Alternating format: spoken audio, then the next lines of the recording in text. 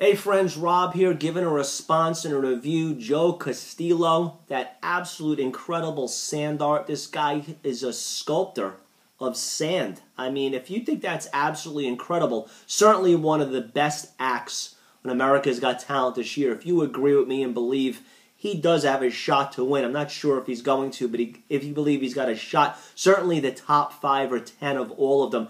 Hit the like button, give me your comments, and it just goes to show you, friends, only God can give certain talent, as in the ability of being an artist or art to an individual. You have got to have the gift, period.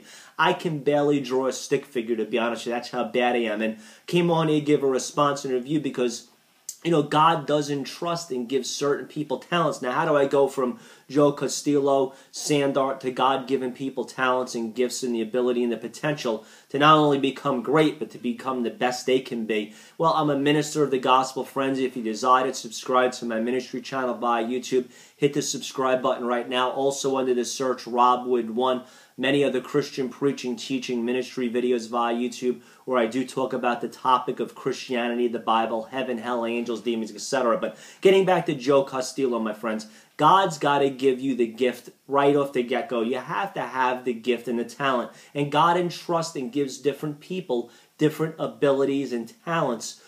Some people are great vocalists. Some people are great in just math. You know, just imagine, you know, sometimes you just can't even, you're not good in math, but some other people are great. Some people are great athletes. Some people are good business people.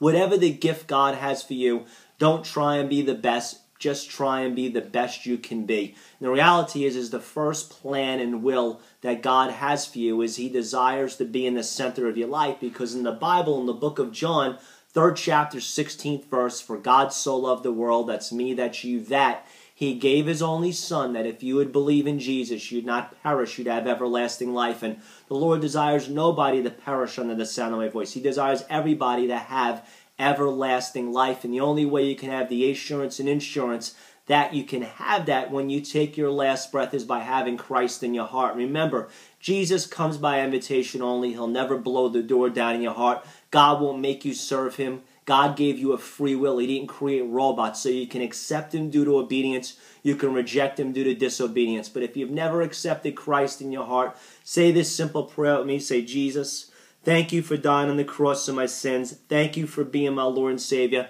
If you prayed that prayer, God bless you. Heaven applauds you. Angels are throwing a party.